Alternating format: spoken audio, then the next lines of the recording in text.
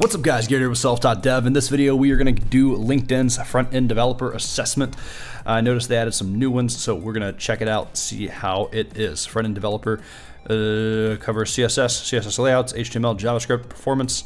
So let's do this. Before we get going though, this is just for practice, or not just for practice, this is like real for me, but this is just for informational purposes. I might fail.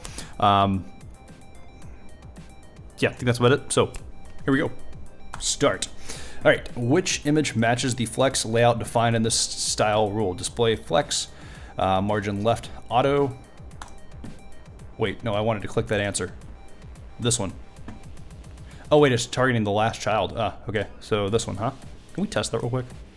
Yeah, oh wait, there's more than just those. Okay, gotcha. No, no, no, that doesn't make sense. Yeah, it's gotta be B. Okay, cool. Next.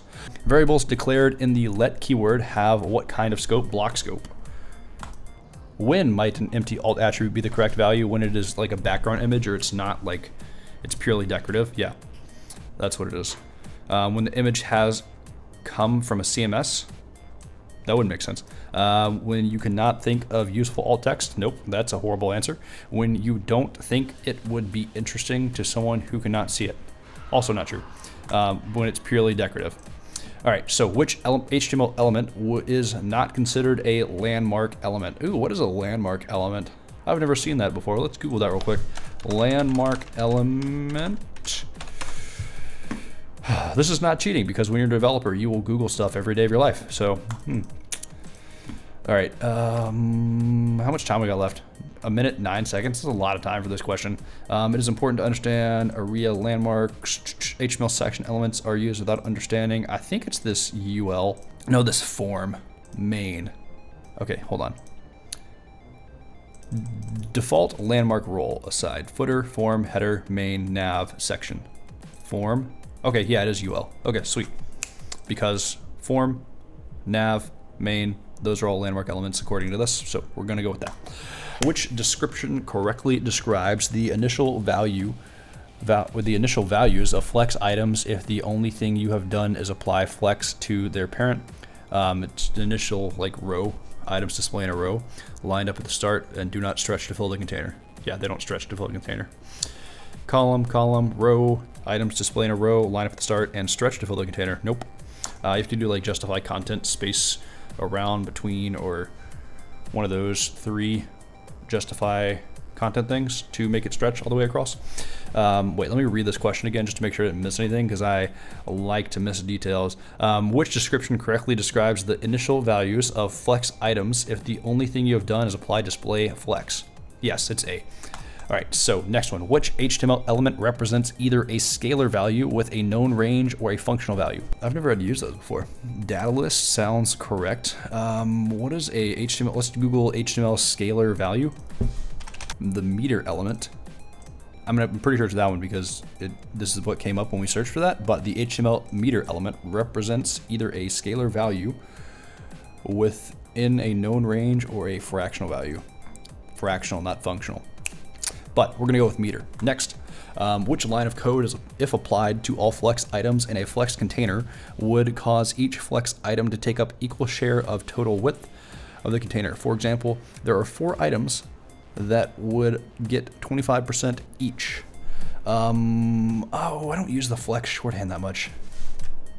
CSS Flex. What is the shorthand?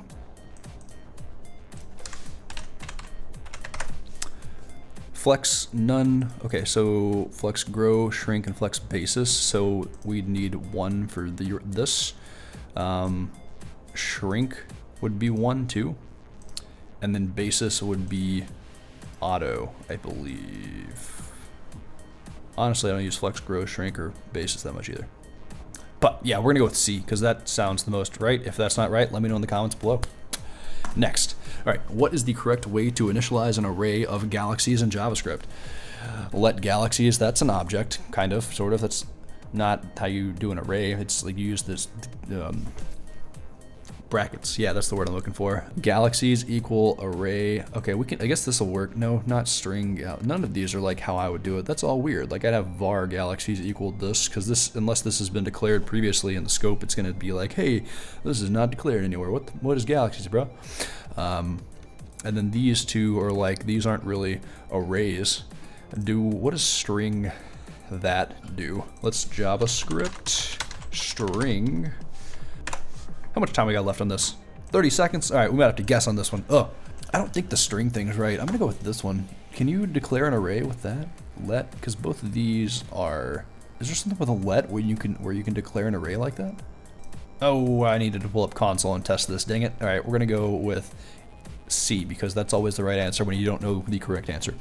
How many columns will there be given in this code? Wait, how many columns will there be given this code? Container width 600, column width 200, column gap 50 pixels. Depends on how many columns are in the HTML. Like if you just have like one thing in the HTML, kind of like there's only gonna be one column technically. There might like kind of be more than that, but you know. Column width 200, width 600. So we're gonna go with, there's gonna be, okay, and then there's a column gap of 50 pixels. So the answer is 2. Because, let me defend my answer real quick. The width is 600, right? And then you have 2 columns, that's 400. And then there's a column gap of 50 pixels, so that's 450. And then if you have 50 on the sides, I don't know if it does the sides or not, that's another 100, so that's like 550. So 246, like if we did 3, then we couldn't have a column gap of 50 pixels. That wouldn't work, right? So I'm pretty sure it's 2. Which style will change the color of the text? Color, this one. So we're getting this tag and then we're saying color is cyan. Which choice is not a value of the type attribute of the input element? Address, date, password, range. I don't think address is. Input, address. Actually, let's do input attributes. And then address. Nope, nothing for address, but if we do date, there is a date. If we do range, there is a range. And then we know there's a password already, but we can search for it here. So password. Cool, so there's a password one too. So it's address. A video of your web page does not display, and the console shows an error about mixed content. What is happening? You're not using HTTPS. The web page is using a doc type which renders it incapable of displaying video and additional. No, that's not it. Your browser does not support HTML5 video. What browser doesn't nowadays? The video is a, well, like, we're not like Internet Explorer. Nah, nobody likes that anyway. The video is from a source that cannot be displayed in your location for legal reasons. Interesting. No, it's this one. That's what you get mixed content warnings for, because you're getting like HTTPS and HTTP, and that's like mixing content, you know? We want it to be secure, so always use HTTPS. You find this code in the style sheet. What is it being used for? CF after, so we're making a pseudo element with the content that has nothing in it, display as block and clear as both. Can pseudo elements be seen by screen readers? Fixing the Internet Explorer 11 bug. Clearing floats in a float-based layout. Creating a new block formatting context. Clearing floats. That's what this clear thing does, I believe. I haven't had to clear floats in a while. Yeah, we're gonna go with C. Clearing floats in a float-based layout. Which choice is not part of the CSS box model? Margin, border, padding, paragraph. Hit paragraph. If we can, like, we can inspect a page here, and then we can go to bring this over here so you guys can see it. We go to the bottom and then we have content, padding, border, margin. Boom, point proven. Which statement is true when an HTML tag has been depreciated? It employs code that can only be viewed on a desktop computer. I don't think that's true. It is obsolete and it is not recommended for use in marking web content. That's true. It employs code that will require users to update their browsers. That's not what depreciated means. It employs incorrect syntax and will cause the browser to crash. Also not true. If they depreciate a tag and then all of a sudden it makes browsers crash, that would break a lot of stuff that was historically made with that tag, so they can't do that. So they're basically saying, hey, don't use this tag anymore. We don't want to support this. they have to support it like the browsers do because they don't want to break older websites. So B, how'd we do? You're the top 5% of people. Of the 17K people who took this, only 17K people who took this. So I missed like 1 or 2 questions, I guess. I still can't see. They still haven't made it to where you can see how many questions you got wrong. But hopefully this helps you guys out. Hopefully you learned something. If you know which ones I got wrong, let me know in the comments below.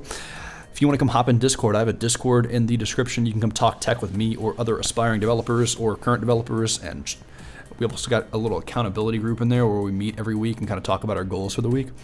So if you want to get in on that, that'd be cool.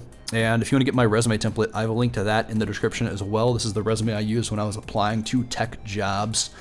So it's my resume with no tech experience on it. It's just like, hey, this is what I learned. These are my projects, etc. And if you need practice projects, check out selftaught-dev.com. That's in the description as well. But I've been making Adobe XD mockups of practice projects for devs for the past year. So check that out if you are so inclined. And I think that's about it. So I will see you guys next time. Peace. Round 1.